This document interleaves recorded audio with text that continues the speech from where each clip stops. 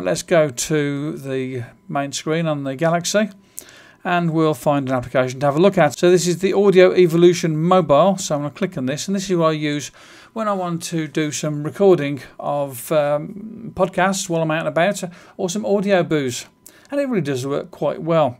So basically all I need to do is to plug in the microphone. I've got one of those giant squid microphones and a connector to make it sure that it works on it okay. And now I can press the button and start recording. It's pretty simple really, just press the red button at the bottom there and away it goes, and it's starting to record. I've got a nice little meter there which tells me that it's doing some recording, which is quite good. These buttons at the bottom here give me some different things to look at here, so I can solo it, mute it, or do whatever I want on that particular track. I can do a pan from left or right if I'm using a stereo microphone. And then on this one here I can change some of the way that it's recording, some of the frequencies.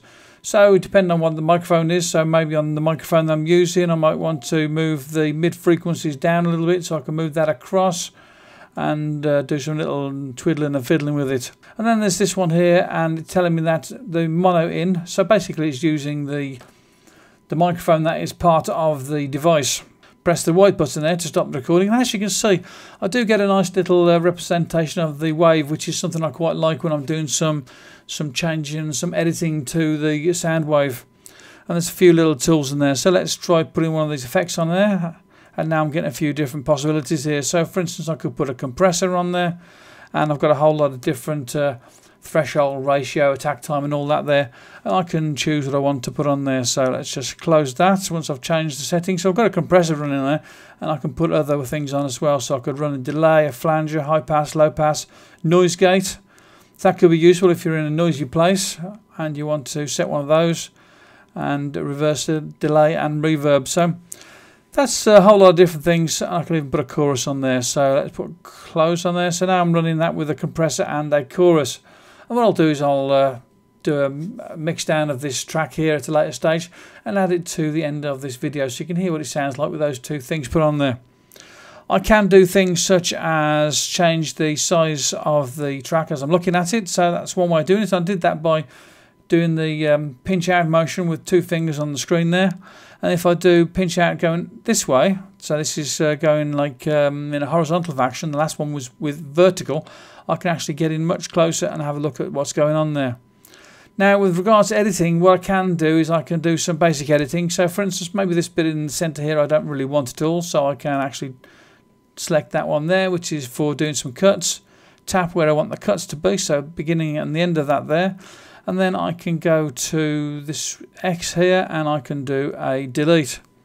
Once I've got the delete done, you have to remember then to change back to the pencil icon there, so it gives me back to the edit mode, and I can move things. So this one here, for instance, I can move that, and I can bring that back in again by moving the start of that. So that's another way of doing some editing. So you can take the beginning or the end of a track and make it longer or shorter. And then also what I can do is I can move the whole of this thing along and put it across there, so I'll get rid of the gap. So there you go, that's a pretty nifty little bit of editing that can be done. If you put one across the top of the other, then you'll find that it will actually complain about it and won't let you do it. So there are other things that you can do with this as well. So for instance, if I want to go for this one here, I can scroll through the project and move with two fingers. So this one's just ordinary sort of scrolling through there. And then we can do with this one here, and that gives a range mode. So I can create a range and do something with it. I haven't actually done much with that yet, so I'll have a look at that in another video. I found that when I do the recording with use the microphone on the device, that it comes in a bit too hot, so I have to make sure that the microphone is a good distance away from the sound source, my mouth, and otherwise it clips the tops of the waves off, and I don't like that. Scroll through this here, let's make it shorter so I can see all of the whole track there. Let's put the start of it there. And I'll do some more recording, and I'll show you what happens when you do more recording. It will go onto a separate track. So I've got that recording button pressed again. I'm doing some more recording, and you'd think that it would come on the same track. Let's press this stop button for the recording and see what we've got. And you see we're on to track 2 now. Okay, so there's track 1. Let's go to the end of track 1. And at the end of it you can see there's the track 2. But what I can do with this here is if I get to that pencil edit mode again, what I can do is I can take this here and I can put it up onto track 1 if I want to.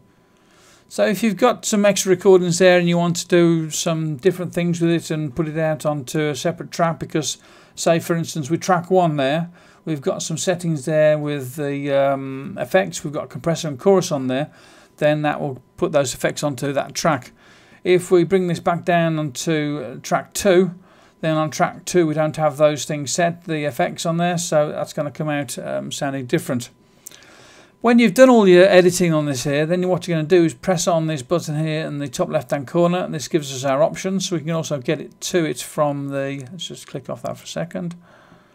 Okay, so we can also get to it from the menu button on the bottom there. So with project, global preferences, so if we go to project for instance, I can then choose load project, save project.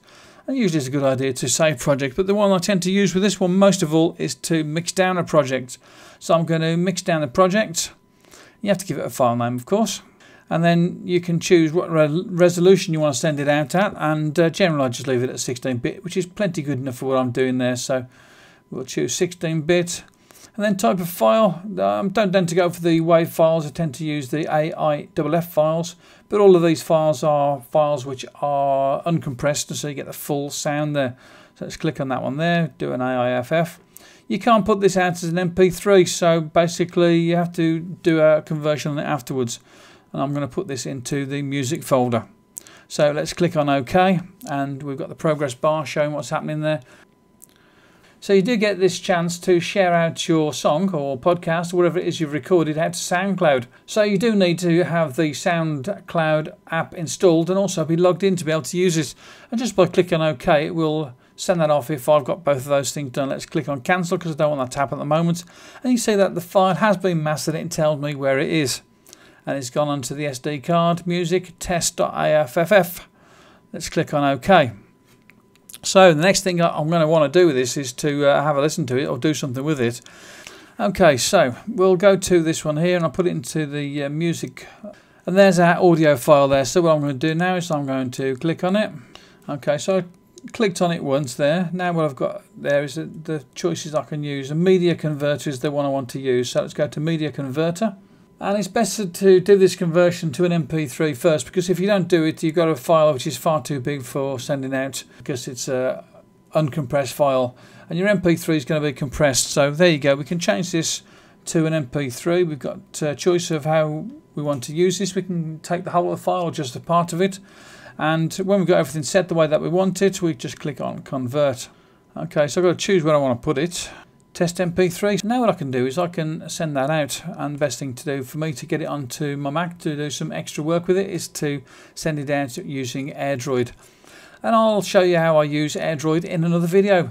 So you see how I use the Audio Evolution mobile to record some sounds and do some settings with it, and also how I managed to get that out of the application and into an MP3 file. I could, if I wanted to, just use this test MP3, and I could say go back into, okay, so say I'm back in this one here, go back to the music folder. So there's the file now, clicked on refresh, and we've got test MP3, so I could click once on that there. Now I could share this out and I could send it off to various places, send it to the sound player, media player, whatever else. Or I could use it and I could send it off to something like as an email. Share would be the one to use actually rather than anything else. So I'll share that out via email. So I'll go to my email application, which would be this one here for Gmail. And I can send that out through an audio boo. So it goes through Boomail. And within quite a short time, it becomes an audio boo available for people to listen to. And it's quite good. I only then have to go into audio boo to do a little bit of adding of titles and descriptions and maybe a photo and even perhaps a GPS location, and I'm in business with an audio boo. It's quite quick to do. It looks maybe a little bit tedious and going through all these different steps, but once you remember the steps, it actually works pretty quickly.